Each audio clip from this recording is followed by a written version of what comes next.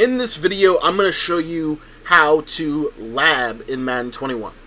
What's up, guys? My name's Cody, and I want to share with you how to create a defense, how you can learn defense, and some of the things that I break down in my coaching sessions that really, I think, can really help you in today's video. So, we're going to dive right in. Now, if you've never been to my channel before, what I do is I upload videos every single day that are designed to help you get better at Madden 21. And the only true way I know how to get better at Madden 21 is a couple of different ways. The first one is to practice. The second one is to play a lot. And maybe the third one is to learn from other people. Listen, learn, and watch as much Madden as you possibly can. And the reason I suggest you doing that is because it teaches you things about the game. You pick up little nuggets along the way. And what I hope we can do in this video, we're going to talk about every zone and what they do in a couple different scenarios as well for you today. So I'm really jacked up for this video. I'm pumped. I think this is going to be great. We're going to dive right in. I'm going to actually be sharing a lot of things out of my nickel 3-3-5 wide defense. So if you want to get the full defensive guide, that link is in the description. So if you want to pick that up, the link is available for you. If you want a free sample of the ebook, go ahead and text me. My phone number is 812-216-3644. Okay, so the way we're going to start this today is we're going to go over two formations, really. We're going to go over this trips tight end offset formation with the buck sweep or the bubble screen, and then we've got the gun bunch, and then we're also going to talk a little bit about the gun bunch tight end potentially if we have time to. And then the only other one that I wanted to really look at would be the 5 wide, the gun empty hawk. And let me grab the hawk's unders, the hawk slot post, the vertical play, and then there was another play. It might have been the not the slot post, but the wide post. Okay, there we go. Okay, perfect. And then as far as a running set that we're going to audible into, or we're going to look at, we'll look at that down the road here. I didn't realize that Seattle had a bunch tight end in their live playbook, but they also have this deuce close. This deuce close is really good from Seattle. It's very similar to ace close. But anyways, we're going to dive right in here. So bunch formation. And we're going to run some of the popular things. Z-spot and go, clear out, bunch trail, flood. And then the other play that we're going to go ahead and grab is we're going to grab a play that we can't create. Let's see here. Let me grab the tight end corner route play. Where's it at? Bench pivot, I think is what it's called. Yep, bench pivot right there. Okay, perfect. So defensively, here's what we're going to do. We know from our research, right, that zone drops are kind of part of the game. You kind of have to use them, but I want to try to lab a little bit today and show you how to stop some routes without using zone drops. So we're going to kind of leave these on default for the first portion of the video, and then later on we're going to come back into that. The next thing I want to do is I want to mess around with these alignment things. So what we're going to try to do today is we're going to go ahead and we're going to work out of a default alignment, and then our cornerback matchups, we're going to put these on by speed. And we're just going to test some things out here. So from an alignment perspective. So 3-3-5, and really you can do a lot out of 3-3-5. So we're going to probably work out of that for the majority of the video, either 3-3-5 or 3-3-5 wide. And the audible that we're going to go into from 3-3-5 wide is Tampa 2, or not Tampa 2. I'm sorry. It's Mike Blitz 3. Okay, that's what we're going to go into. Yeah. So I think that's all we need to do. And then nickel normal, we'll go ahead and set these really quickly. This is just something that I can go to. It's really more for match coverage. If I want to run match coverage, this is where I can get it. So I'm going to grab a cover 6. I've got the cover 6 invert, which is and I got cover 4 palms here. And then I'm going to also grab not cover 3 cloud, but I think cover 3 match. We'll grab that. Okay. Alright, so 3-3-5, and we're going to come out in the play cover 3 every play. Okay, so if I can find it. There we go. Alright, so first route that I want to learn how to stop. And when I want to learn how to stop something, I jump into practice mode, right? I think that's the best way to learn how to stop stuff. So a couple things that I know that people like to do. There's two big routes this year that are like people use all the time. The first one is a crossing route The second one is a corner route. Those are like the two main routes, and then also a motion slant. So those are like the three big things that people are going to do, and maybe the fourth one would be like a curl route. Okay, so we're going to lab a little bit of how to stop those routes and show you kind of the process by which I do that. And really it comes down to testing, right? It comes down to experimenting and testing and experimenting and testing, labbing. That's why we call it labbing, because we're doing lab experiments in the science lab. That's kind of the where that comes from. So anyways, let's just jump in here. So the first thing that I want to learn, honestly, the first thing that I want to learn how to stop is this route right here. Z spot and go, max protect. And the reason why is because zones do react a little bit differently whenever you don't have that flat route out there, because the flat route pulls a lot of the zones outside, putting them in a better position to stop this. So we're just going to run this as is. So this is a curl flat zone on the slot corner, and a hook curl and an outside third. Okay, so we know what zones we have. Now if we watch here, this corner route, you see that the corner route's not open. Corner route is not open because the outside third will come down on it as long as it's on the wide side of the field. The other thing that you have to understand about Madden is zones work differently if they're on the wide side or if they're on the short side. So we'll also have to test that as well in this game, or in this session. So the next thing I want to check here is, let's take a look at Brown and see if Brown gets open. Does Brown get open if I pass lead to the right? Click on. Nope, he doesn't. Okay, so I now know that if people want to run this specific play, I have something that can stop it. The next thing I want to learn here is an adjustment, because I know kind of what they're going to do off of it, and I'll show it to you out of this. And this is the play, clear out, SE out. And all I'm going to do is corner route Godwin, right? That's all I'm going to do. And what you'll notice here, as long as I'm on the wide side of the field, because this is a stock fade to Antonio Brown, you'll see that this should beat the cover 3. If I pass lead that to the right, it doesn't beat it there, but normally it will beat the cover 3. And I'll show you it one more time, and we'll show you how this does against it. So again, this is just standard cover 3, nothing done to it whatsoever. Literally doing nothing. And just take a look here. All I'm doing is pressing. But you see here, he gets over the top of that cover 3, and it's a one-play touchdown for the offense.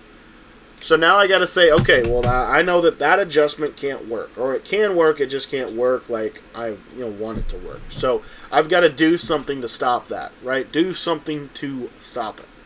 So the next thing I'm going to try is putting that safety on the right side on an inside quarter. The reason why is because I'm thinking that inside quarter will play that streak when he comes up the field, but you see here he doesn't. The inside quarter plays the streak route.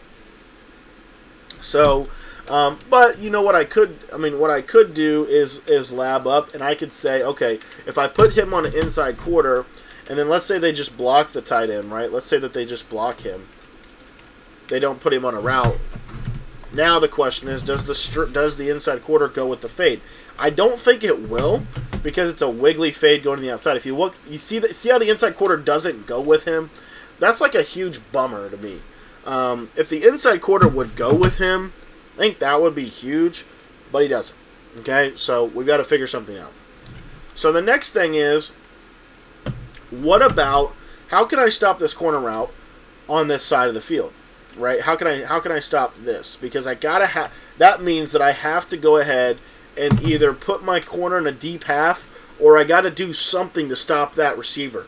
This is where lab work comes into, in my opinion, because one of the little tricks of the trade is, that people are, another thing you have to do is you have to ask yourself the question, what routes are going to go where? What routes are going to go where? So if I'm playing someone that's running the New York Jets playbook versus somebody that's running the Seattle playbook, the New York Jets playbook, that fade route is to the slot. In the Seattle playbook, it's to the outside receiver. So by knowing the playbook, that also will determine how you defend this. So another thing that you could do from this is you could simply, because we know we want our user to be kind of in the middle of the field here. So another thing that you could do is you could take your linebacker and you could man him up onto that receiver, right? Man coverage on that receiver. Now what you'll notice is if I try to run that same setup, whoops, that same setup that beats cover 3, I should have a linebacker that's in position to stop this. See that? See how, I mean, he's behind him a little bit, but as long as you pass commit, he should get out there. And I'll show you this one more time. And clear out, SE out, corner route to Godwin, and watch here. You see that that crossman gets back on him. I mean, if he makes a crazy catch like that, you can't do much, but he gets back on him. So I know now that I've taken that away, but every time you take something away, it opens something else up. So another thing that you have to realize is you have to start asking yourself the question, what are some other things that they're going to do? Well, another thing that they might do is they might take Antonio, like in this scenario, right? What they might do is they might take and do something like this, right? Where they have Mike Evans running a clear out, like a streak, or a lot of times he's going to be on a drag. So you see this a lot right here. Like this setup is very popular right now. Something as simple as this. And what you'll notice is and the question that I'm asking is, does this crossman stop it? If this crossman can stop it, that's a huge win for the defense. Let me just watch this here. You see there's the crossing route, and we are able to hang with that just fine. We're able to hang with that crossing route just fine. So I now know in my bag of tricks, whether it be from 3-3-5 wide or from 3-3-5 normal, I now know how to stop one play, touchdowns at a bunch, right? So if they're running bunch, I know that the trick of it is to either man up the slot or to man up the outside receiver. And that will take care of a lot of different things that they're going to try to do. Now, the next question is, so let's say I did that crossman once more. So I'm going to crossman now from 3-3-5 wide just to show you, just to kind of show you how it works. And we're going to drop this Mabel coverage effectively. What I would probably do is something like this. But anyway, and then we'll just drop that out.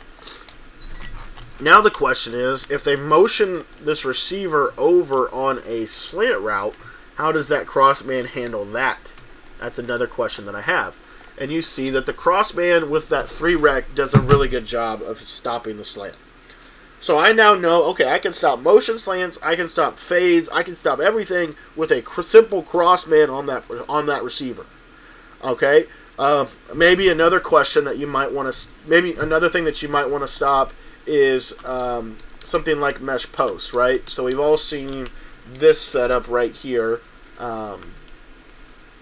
Something as simple as this is very difficult to stop. Okay, something super simple like this. So I'll show you how to do this again. So same theory. I'm going to man him up on circle. On the circle receiver, he gets man up. The next thing is I'm using obviously over the middle, and then here I would probably drop a hard flat, right? Now, as we're going to watch this here, what you're going to notice is, does this stop? You see that stops that, but it leaves that wide open. So those are things that you have to kind of pay attention to as you're developing your defensive scheme. What zones stop what, right? Everything stops something, but also leaves something open. And so this is kind of a little bit of a process that you can go through. Well, really what you're trying to do is, number one, you're trying to get people to play left-handed. Okay, so on defense, your job is, once you start to figure out what they like to do, what their tendencies are, what their setups are, your job is to then try to learn how to defend that and take away the number one thing that they do. What's the number one thing that your opponent does? Your job is to take that away.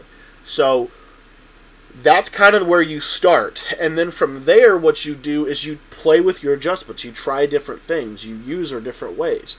Those are all critical things to do. Most people with their user, they just kind of cover whatever they see. What I like to do with my user, and I think it helps me a lot because I'm not very good as a user, and this helps me be better. I actually have literally a path that I plan out pre-snap. I say, okay, I'm going to jump down to the short middle for a quick second, and then I'm going to jump down to the left side post area for the second spot, and then I'm going to go jump to the delay fade, right? Or something like that. I always have a progression that I'm going through, a system. That's going to help you because when you get in a game, you're not going to have time to just kind of do it, right? You're going to have to adjust fast, and you're going to have to learn on the fly what people are doing. That's why in the pre-play menu, I think it is so important to, when people are, before they're selecting their play, you have to think about what they're going to do before they do it. Because that way, once you have your idea of what you're going to do, when you get at the line of scrimmage, you can set your defense up and you can roll. Everything you've got to do really has to be intentional. So that's a little bit about how to lab. Obviously, we could do a lot more on this, but I wanted to leave it at this. If you have Madden questions specifically about zones or things like that, text me. My number is 812-216-3644. Also, if you want to get my 335 and 335 wide defensive ebook, that link is in the description. It's the best defense in the entire game, by far, hands down, the best defense in the game, 100%. And every pro player is running it. Literally every pro player is running it. So I released it about a month ago. So far we've had really, really, really good feedback from it. People like it. It's super simple, super easy to use, and people have seen a lot of success with it. It's just $15, and that link is in the description of this video. I want to thank you for taking the time to watch this video. I hope we helped you, and we will see you guys in the next video.